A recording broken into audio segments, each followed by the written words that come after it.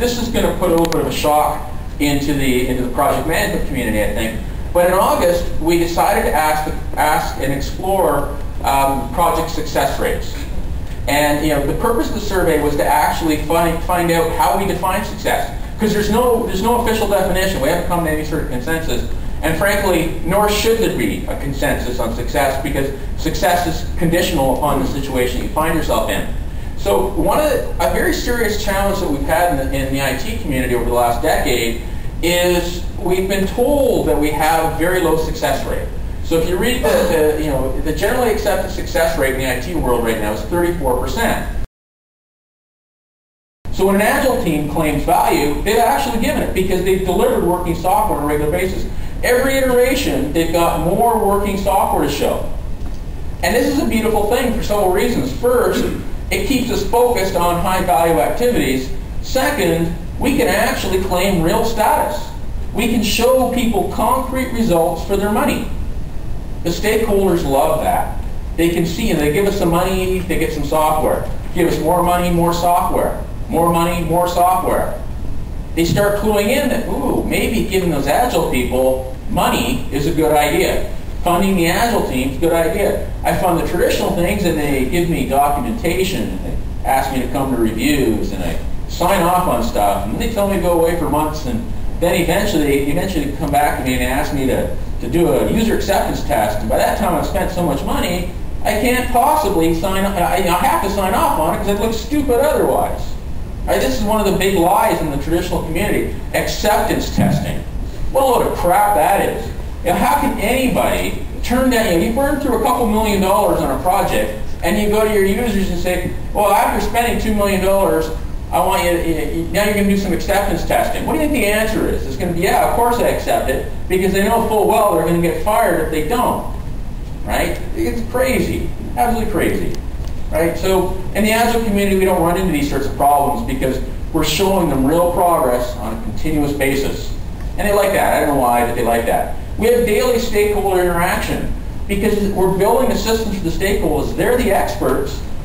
We should get money, we should get information. We need to get information. We need them to make decisions. So in XP, they've got this practice called on-site customer, where you've got somebody on the team, from the business side of things that can give you information and make decisions in a timely manner. Timely being right now. Okay? I don't have to wait for several weeks to find out what the color of that button is going to be. Make a decision. Tell me what you think. What you think the quality of that decision is, and then I'll decide whether or not I want to, make that button blue or red, or if I want to wait for you to go off and get consensus, from the 50 people you need to get sign off from on the color of a button. Right? Let's deal with it. I don't have to wait for all. Because whenever you're waiting, that's when wastage and ineffectiveness gets into the process. In Scrum, they've got this concept of product owner, who is the sole person responsible for the requirements backlog, and the sole person that the development team goes to. In Agile modeling, we've got this concept of active stakeholder participation, which is on-site customer, plus we put them to work. They're the business people, right? So let's get them doing business modeling. Let's get them, figuring out how to develop the user interface. Let's put them to work. Let's work with them closely.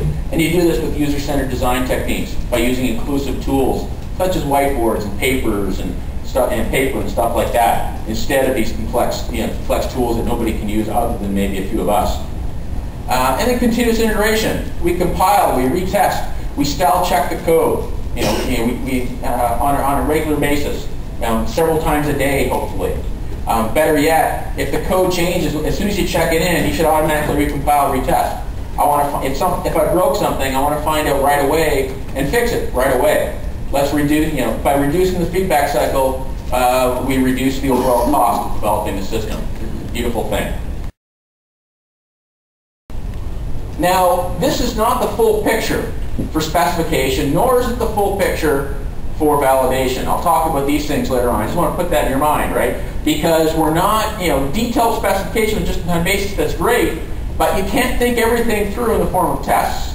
Sorry for the Agile religion people out there.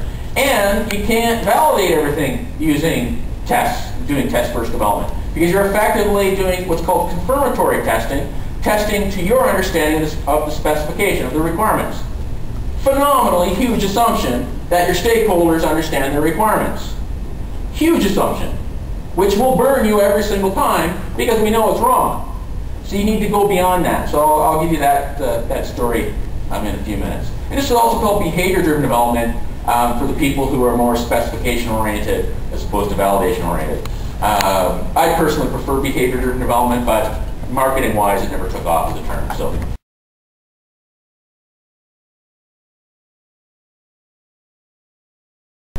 But from a requirements point of view, we work in priority order.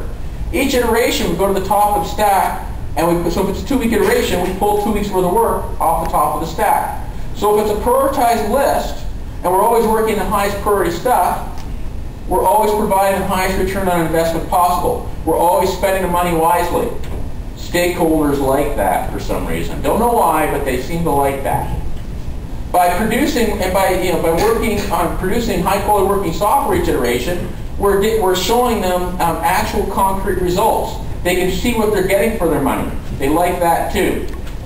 We let them change the requirements because if something's still on the stack, who cares? I haven't gone to it yet. You want to reprioritize things? I don't care. I haven't gone to that work. No big deal. You want to add stuff on the stack? Great. I'll get to it when I get to it. No big deal. Want to take stuff off the stack? Great. Hey, maybe I'll get to go on vacation at some point. Yeah, thank you. Okay? So this is a beautiful thing. And you start getting people in private, you start asking them, what are you doing in the real world? Well, apparently, almost 80% of them are doing some upfront modeling. Even though an hour ago, on some of the lists, they said, oh, we don't do any upfront modeling, that would be evil. Oh, we don't do that. Design upfront, bad, evil. That's against the religion. We'll be, Kent Beck will come along and crucify us at a stake if we possibly do any sort of modeling at all, right? We've got the courage to do everything tomorrow. Oh, okay, it's nice, but it's not what's happening. We are, in fact, modeling. 93% are doing whiteboard sketching on a regular basis. 66% are doing paper modeling on a regular basis. We're doing this. Now, the case tool stuff I question, because I think people are using Visio and PowerPoint to do pretty diagrams, but we're going to improve that question next year. But anyways, people are using some fancy tools in some cases. Estimating, all that sort of stuff. Most of that iteration planning effort is actually modeling. You're talking things through. You're going to the whiteboard. You're sketching things out. You're figuring out how you're going to build it. You're identifying the tasks. Some of that's modeling, some of that's planning. We need to make that more explicit. So it's strange. Yeah, we'll talk about planning constantly, and won't talk about the modeling aspects of it. And we model storm on a just-in-time basis. You run into a problem. What is that screen? What's that screen supposed to look like? Well, okay, let's go to the whiteboard, sketch it out. Yeah, okay. And you spend the next couple of days building it.